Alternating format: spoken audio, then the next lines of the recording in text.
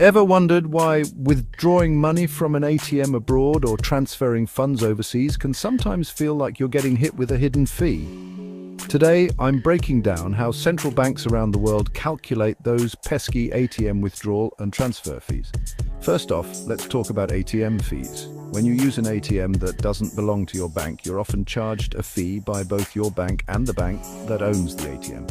Central banks monitor these charges to ensure they stay within fair limits, but the actual fees are set by individual banks. This means fees can vary widely depending on the bank and the country. For example, in some countries, central banks enforce caps on ATM fees to protect consumers.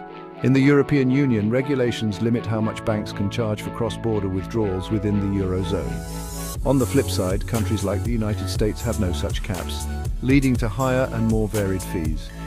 Now let's dive into transfer fees. When you send money internationally, several factors come into play.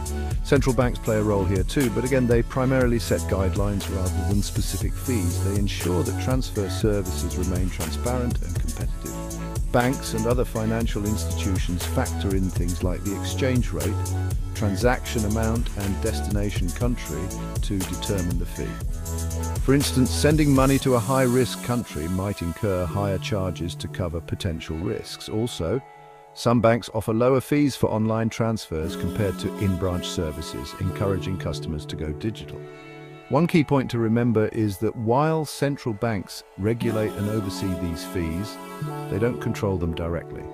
They create a framework within which banks operate, adding some level of protection for consumers. So next time you're traveling or sending money abroad, take a moment to understand these dynamics.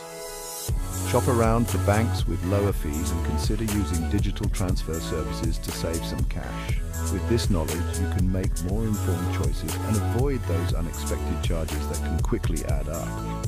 That's all for today. Remember to like, subscribe, and hit the bell icon for more financial insights. Thanks for watching.